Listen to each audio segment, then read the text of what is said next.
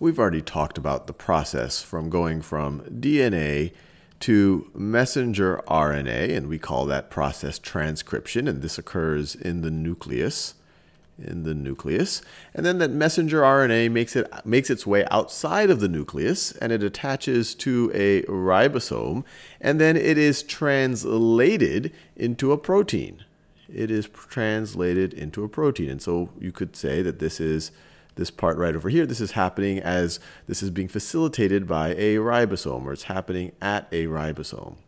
With that high-level overview, I now want to think a little bit in more detail about how this actually happens, or the structure of things where this happens inside of a cell. And so I'm going to now draw the nucleus in a little bit more detail so that we can really see what's happening on its membrane. So this right over here, this over here is the nucleus. Actually, let me draw it like this. And instead of just drawing the nucleus with one single line, I'm going to draw it with two lines because it's actually a double bilipid membrane. So this is one bilipid layer right over here, and then this is another one right over here. And I'm obviously not drawing it to scale. I'm drawing it so that you can get a sense of things. So each of these lines that I'm drawing, if I were to zoom in on this, so if I were to zoom in on each of these lines, so let's zoom in, and if I got a box like that, you would see a bilipid layer. So a bilipid layer looks like this. You have the circle as a hydrophilic end, and those lines are the fatty hydrophobic ends. So that's our bilipid layer. So that's each of these lines that I have drawn.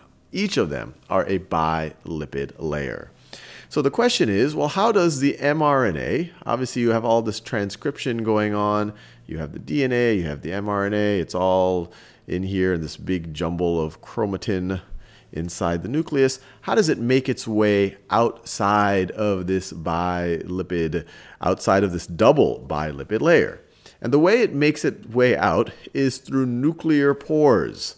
So a nuclear pore is essentially a tunnel, and there are thousands of these, is a tunnel through this bilipid layer. So, and the tunnel is made up of a bunch of proteins. So this right over here, and this is kind of a cross-section of it, but you could almost imagine it, if you're thinking of it in 3 dimensions, you would imagine a tunnel, a protein constructed, a tunnel made out of proteins that goes through this double bilipid membrane. And so the mRNA can make its way out. The mRNA can make its way out and get to a free ribosome, and then be translated into a protein. But this right over here is not the complete picture, because when you translate a protein using a free ribosome, this is for proteins that are used inside the cell. So let me draw the entire cell right over here. So this is the cell. This right over here is the cytosol of the cell, cytosol.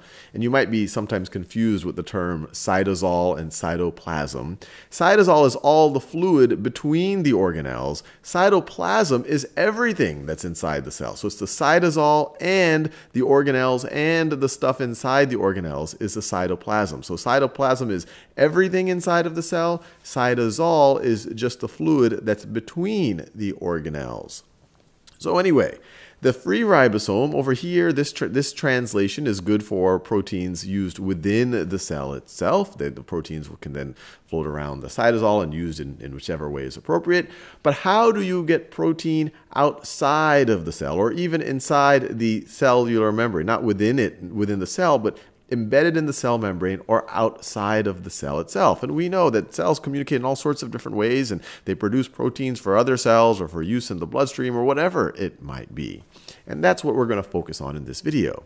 So contiguous with this what's called the perinuclear space right over here. So the space between these two membranes.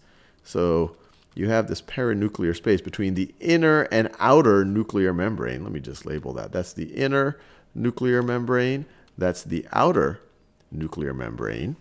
You could continue this outer nuclear membrane, and you would and you get into these kind of flaps and folds and bulges. And this right over here is considered a separate organelle.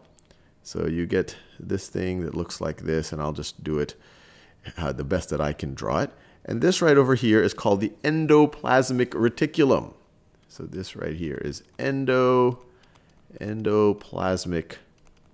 reticulum, which I've always thought would be a good name for a band.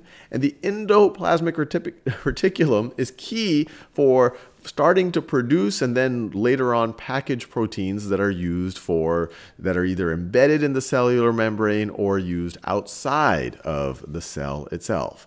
So how does that happen? Well, the endoplasmic reticulum really has two regions. It has the rough endoplasmic reticulum, and the rough endoplasmic reticulum has a bunch of ribosomes. So that's a free ribosome right over here. This is an attached ribosome. This is a ribosome. These are ribosomes that are attached to the membrane of the endoplasmic reticulum. So this region where you have attached ribosomes right over here, that is the rough endoplasmic reticulum. I'll call it the rough ER for short, perhaps an even better name for a band. And then there's another region which is the smooth endoplasmic reticulum. And the role that this plays in protein synthesis, or at least getting proteins ready for the outside of the cell, is you can have messenger RNA, right? Let me do that in that lighter green color. You can have messenger RNA find one of these ribosomes associated with the rough endoplasmic reticulum. And as the protein is translated, it won't be translated inside the cytosol. It'll be translated on the other side of the rough endoplasmic reticulum, or you could say on the inside of it, on the lumen, or in the lumen of the rough endoplasmic reticulum. Let me make that let me draw that a little bit better. So let's say that this right over here, that right over here is the membrane of the endoplasmic reticulum. And then as a protein or as an mRNA is being translated into protein, the ribosome can attach and let's say that this right over here is the mRNA that is being translated. Let's say it's going in that direction right over here. Here is the membrane of the ER. So ER membrane. This right over here, and actually the way I've drawn it right over here, this is just one bilipid layer. So I could draw it like this. I could do it like this. And this bilipid layer is continuous. It's continuous with the outer nuclear membrane. So let me just make it like that so you get the picture. And then at some point in the translation process, the protein can be spit out on the inside. On the inside, as it's being translated, it can be spit out on the inside of the endoplasmic reticulum. So this is the lumen. This is the ER lumen right over here. So we're inside the endoplasmic reticulum here. Here we're outside. Here we're outside in the cytosol. In the cytosol, outside in the cytosol.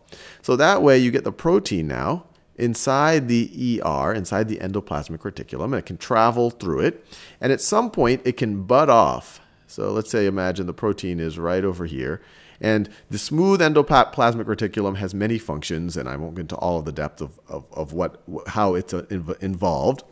But at some point, that protein can bud off. And so let me draw a budding off protein. So let's say this is the membrane of the endoplasmic reticulum, and a protein, let's say, ends up right over here, and then it can bud out. So it could go from that to, let me do that same color. It can go from that to that, I think you see where this is going, to that, and then to that. And then it could go to something like this, Now it has budded out. And when you have a protein, or really you have anything that's being transported around a cell with its own little mini membrane, we call this a vesicle. So now it'll bundle up, and now it is a vesicle. Now this vesicle can then, let me draw some of these vesicles holding some proteins. So let me draw that. Can then go to the Golgi apparatus. The Golgi apparatus, which I'll draw in blue right over here as best as I can. So the Golgi apparatus, this is not, obviously there could be better drawings of something like this. And then they can essentially do the reverse process, and they can attach themselves to the Golgi, oftentimes the Golgi body, named after Mr. Golgi, who discovered this.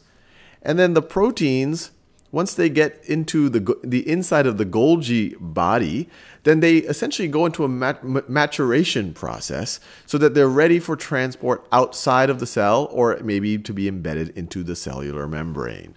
So this right over here is the Golgi body, or a Golgi apparatus.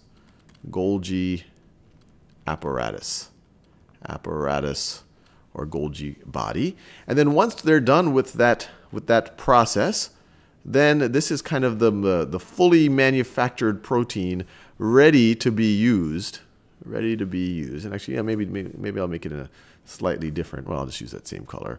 This is the fully manufactured protein.